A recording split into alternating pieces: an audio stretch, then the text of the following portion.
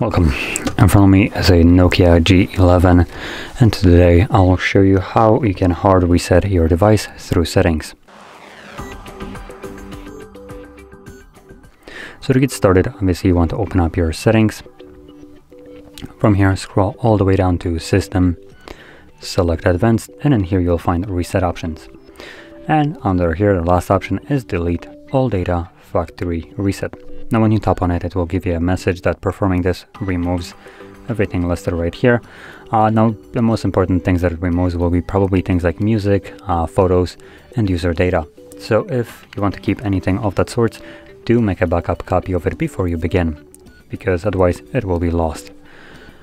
Now, assuming you have already made that copy, backup of your device, or you just simply don't want to, you can proceed by tapping right here, Erase All Data, then do that once more, and this will now begin the factory reset of your device. This will probably take up to like 3 to 5 minutes or so, and once it's finished, we'll be then greeted with Android setup screen. So I'll be back once that is visible.